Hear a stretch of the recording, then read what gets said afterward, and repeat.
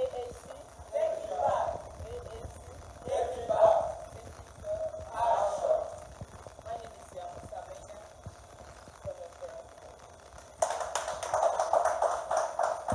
AAC, Take it back. AAC, Take it back. take it back. Action. Take it back. Action. I remain Comrade Majid Adam Abubakar from Nasarawa State.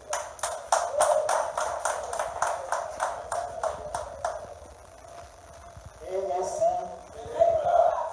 AAC, take it back. Action.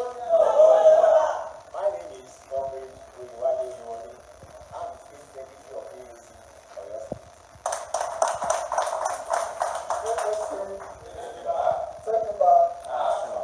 My name is Sowore from Southwest Delta State. Pass the cover. AAC, Take it back. AAC, take it back. Action. Action. No going back. Don't going back until we take it back.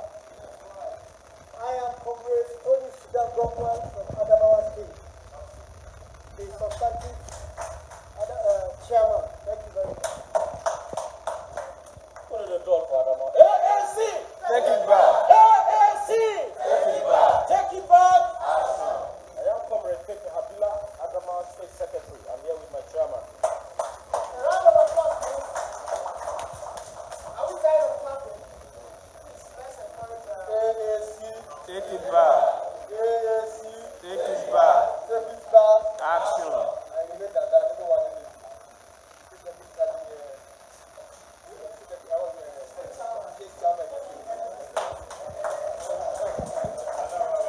Take it back. take it back. Action. Action. No going back. I'm Comrade Oluwatoyin Olayinka, AAC State Secretary. AAC. AAC. Take it back. Take it back. Action.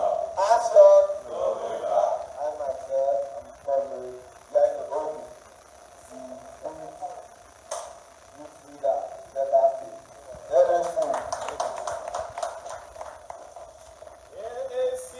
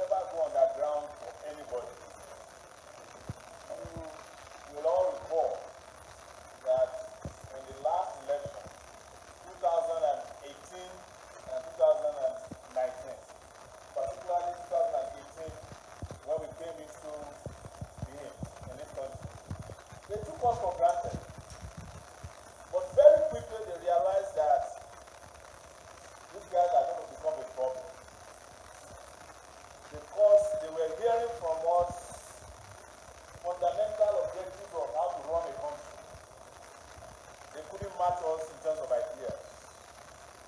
Immediately that started, as it is natural with them, they started looking for ways to censor our ideas. First, all the TV stations in the country were called upon not to interview us.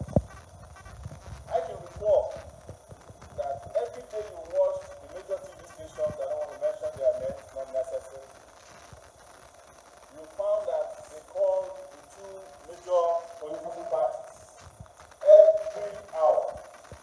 I counted the number of interviews I had, including on NTA. They were not up to 7 throughout the election. But we had something that they didn't have. We were always ahead of them. So we used technology. I also recall that we went to 34 states of the Federation out of 36 or 37, including the Federal Capital Territory. The only state we couldn't get to was Borno and Yobe and parts of Ebonyi. We went everywhere else. And I recall that when we were going, at the point, our friends, colleagues, and co-campaigners, our staff members, were worried about our security. And we applied to the Nigerian police for police protection. They did not give it to us. But regardless, we went around this country. I also recall that as we were campaigning across the country, using our campaign slogan, can you guys remember what it's called? Yeah? Take it back. Now take it back. Spicer heat. Yeah. You know, you don't want to fail the test. Spicer heat. They were listening to us with rapt attention. Every idea that we brought out, they stole it without shame. Remember, we talked about June 12th. Next week, they made June 12th national holiday. We talked about minimum wage. The following week, they gave minimum wage of 30,000. Still within the campaign. We're talking about mass construction sites as a nation. We also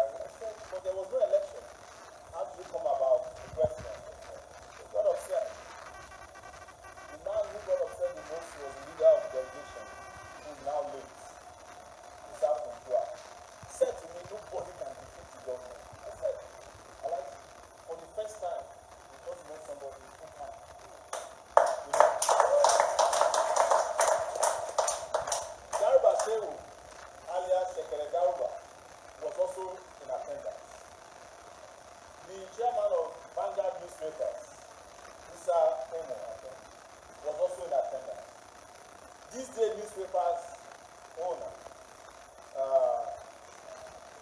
Unduka, yes, Unduka Biabena was also in attendance, and the DSS director of operation was in attendance.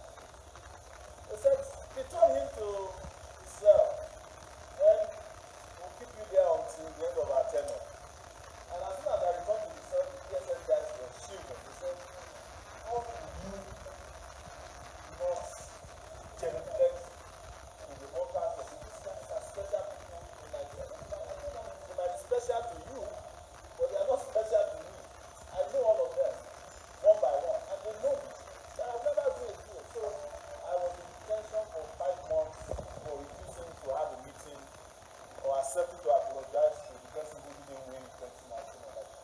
So them categorically that he's the one who needs to apologize to Nigerians for rigging the election and renounce and resign as president of Nigeria so that Nigeria can move forward. They have become a burden. Buhari has become a burden on the Nigerian nation and on its people. While I was in detention, they went and rigged the election. When I was in detention, they did a lot of atrocities. Because when you are inside the DSS, you see more. One day the DSS guys came to me and said, you know, we would have released you, but there's one man who has us to keep you here. I said, who is the man? He said, the chief of staff, President Abakari. I said, what did he say? He said, I wrote a report into our reporters that made him cry when his children confronted him. There was the report. He said that I lied against him that he collected 500 million naira from MTN. I said to the DSS guys, well, you guys know this is true now. And it's like, we know now, but you expect us to go and say that. When I came out, December, a few months later, Abakari also expired. I am not mocking him.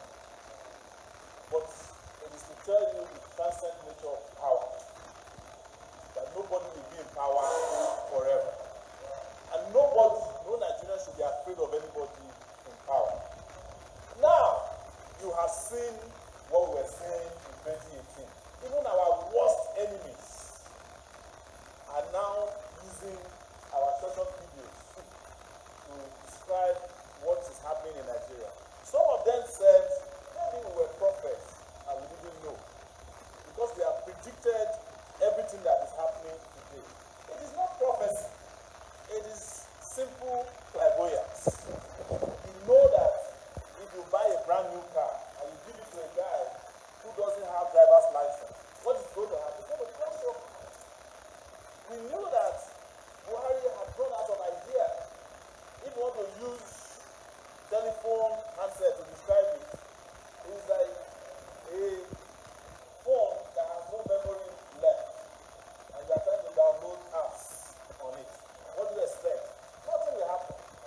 Even if you restart it and put it back and restart it again and recharge it, it cannot resolve the memory problem. The man has run out of bandwidth, maybe as far back as 1983. But he deceived Nigerians in 2015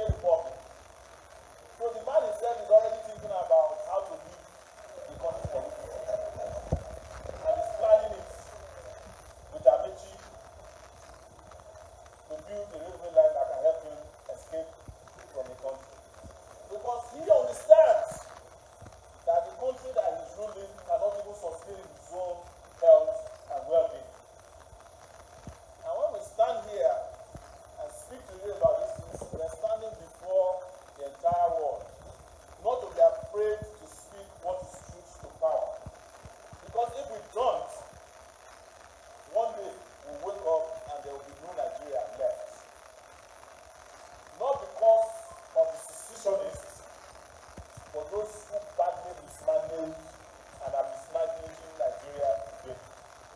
So what is important is that regardless of their incompetence, regardless of their criminality and corruption, regardless of their bigotry and their poverty mentality, they are not thinking about the rest of us. As we are speaking, they are planning election for 2023. And INEC, that is the Independent National Electoral Commission, is also a political party that's an adjunct of PDP, where voters different, but mostly for the APC. The APC is now known as the Al-Qaeda People's Party because of pandemic, right? And the PDP, as you always know, is the Poverty Development Party. That's their real name. Guys, we are not opposed to having elections, but we are opposed to having selection. And that's what you guys are planning. Our party, this political party, as you remember, in our last NEC meeting at our office in Lugbe, decided on the idea of revolution now. That was where it was won. It was the baby of the party. And we have delivered on that particular agenda to revolutionize the minds of young people, old people, women and men in this country. Forget about the lies they tell you that Northerners are not interested in freedom. I don't know how somebody in Zamfara wants to wake up and die in their farm. They are interested in freedom. I don't know how somebody who is in Niger State, where almost 3 local governments have been located to Mina. The governor of Niger State West is saying that, look, we are talking about Boko Haram in Sambisa Forest. He said they are a little bit away from Abuja. That's what the governor of Niger State, am I lying? A lot of people in this country have become refugees in their own country. Don't call them internally displaced persons. Because if you are internally displaced, that means you are somewhere you can stay. You are just displaced. You are moved from one place to the other. But when you are a refugee, you need international support to survive. And a lot of Nigerians who are in those camps or have no camps actually do need international support to survive. Because they are refugees. Let's just recognize them as that. But what would I advise is for us to stop agonizing. And I know that people who are on this table, who are in this room, are not the type of people who agonize. We are the ones who organize. And in organizing, we must recognize the historical role that has been placed on our shoulders. We cannot afford to abandon them. We can't afford to disappoint our people, both at home and abroad. We can't afford to deceive people that if we wake up one day and we break up Nigeria, the problems will simply disappear. As I love to say, and as we want to be honest with ourselves, if you break up Nigeria, the problems will just go to the breakaway republics and they will continue hunting you down wherever you go. There's no question about that. Nigeria is not an ideal place. And as a result, I don't want us to demonize people who say they want out of Nigeria.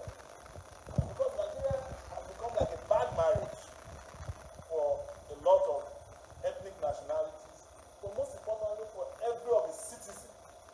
And when people say they want out, in most cases, they don't actually want to leave. They are just saying they want justice. But justice cannot come to our people with the big kind of people who are running Nigeria today. They are not running a justice system. They are running a just us system.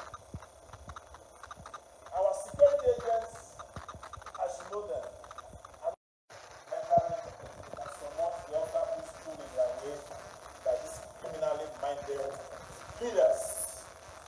And I'll say here, because I'll be wrapping up,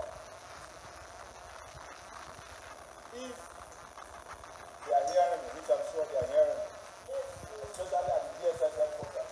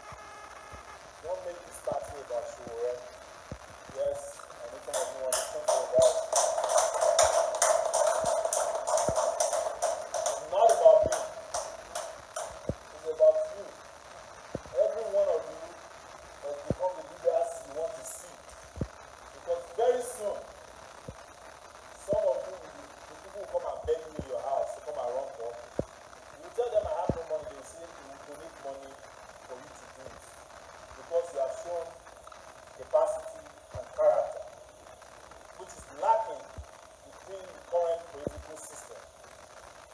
But before we do that, we still have a lot of fights on our hands. We must fight to depose the current unjust, unfair, wicked, and inhuman system of government in Nigeria at every level.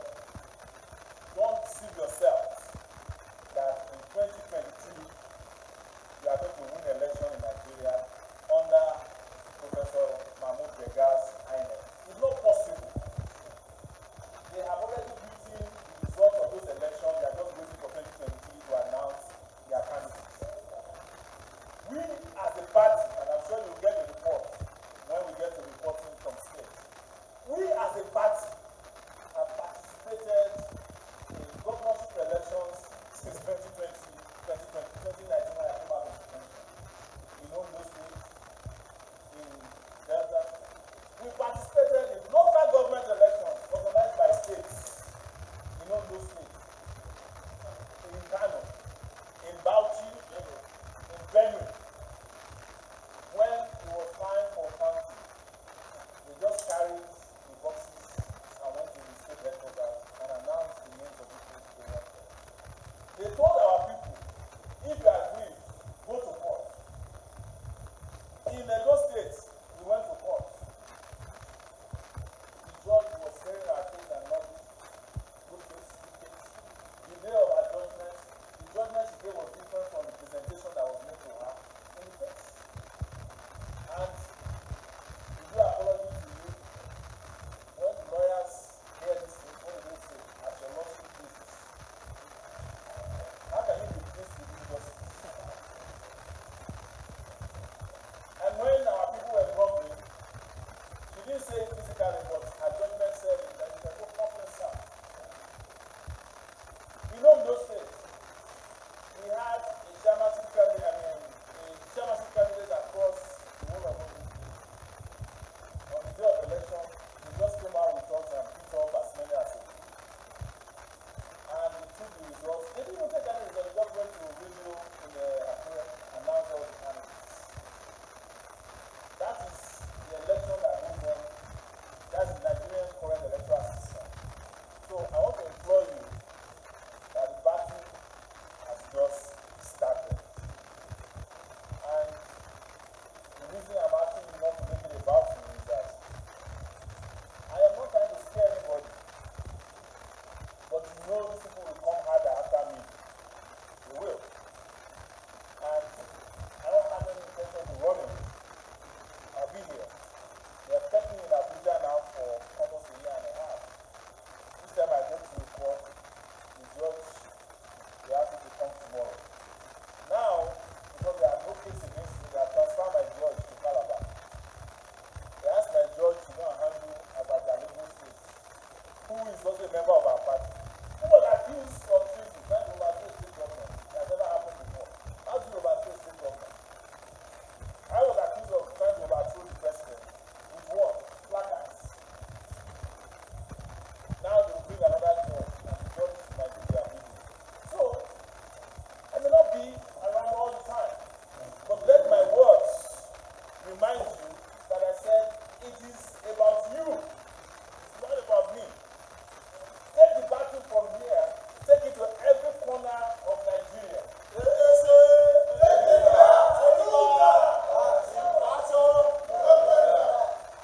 Take the battle to their front yard. Take it to government offices across Nigeria. Take it to the parliaments across Nigeria. We will, at the level of our own party, take our battle to the offices of INEC, even during this period. INEC will never rest as long as they connive with anybody who wants to steal our own property.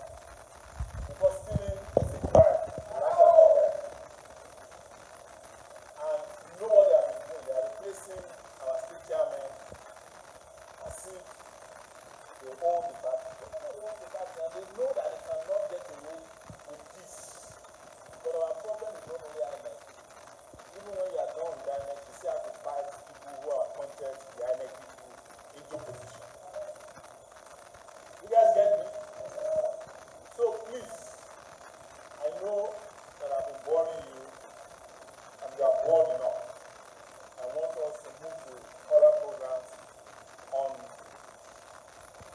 agenda here.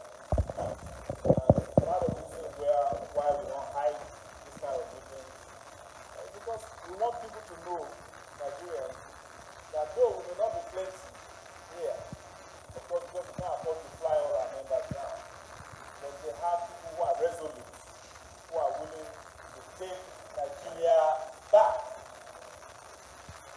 and that Nigeria don't need to go to war. We only need to take the war against injustice in our country so that our people can have freshness of life. My goodness, it must be difficult to be in Nigeria, man. For 60 years, to be born in this country and not have water to drink, no electricity, no roads, no hospital, nowhere to deliver your babies, nowhere to get employment. It's getting worse now. You can't even get employment on merit anymore. You can't get admission to the university if you don't know somebody. Yes, even dead can no longer be buried anymore.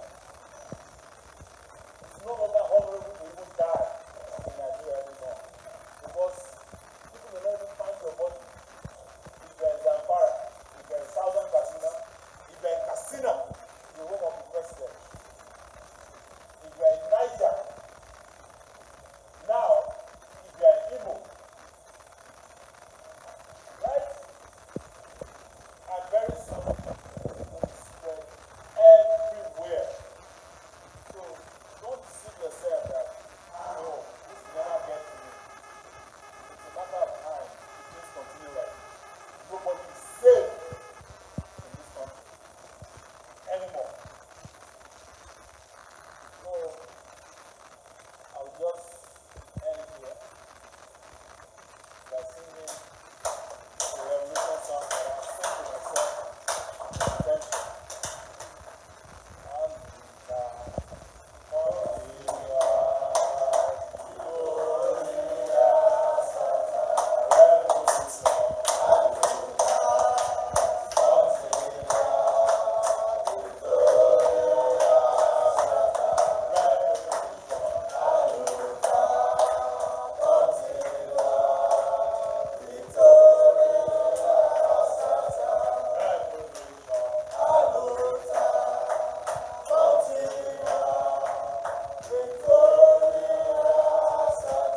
AAC, AAC, take it back, take it back. I've been told that please have a seat. I've wrapped up. If you are very angry, you can press the back of your hair and just say, who's that's what they call anger management. So I've been told that the legal officer of the party is willing and available to speak to people who have questions that are wondering about the legal status of the party. And I think we'll take it next. Yes. Yes. I might be going out. I'm sad to report to you today. I never want to say this so that nobody will think that I've been weeping. But my mom fell very sick. She's been battling some illness arising from what the government did to me. But her situation got a little worrisome last night. So they tried to move her to the hospital. So, like I said, I don't want to announce this, but I'm sure that there's nothing wrong with people getting sick. What is wrong is not being able to treat them. And I worry for her. My intention has been that I have been released, that I have taken her with me to the US for a while to get better therapy. Same way Buhari had the chance to go to London for a weekend. I wanted to take my mom, not on Nigeria's budget, on my own personal budget, but they kept me here, and now her situation is very well. So, you might see me go in and out, but we have capable people in the high tech who will continue ensuring that all your voices are heard and meeting today. National Executive Committee meeting is properly heard. And I want to address one very quick thing. A lot of people say that they are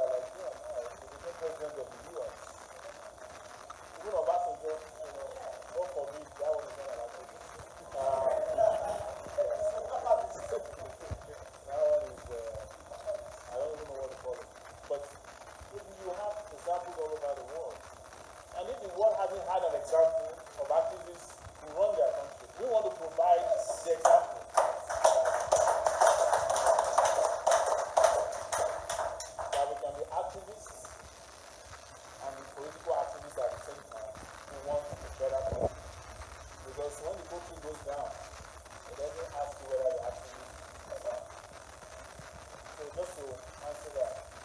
Ladies and gentlemen, thank you so much for listening.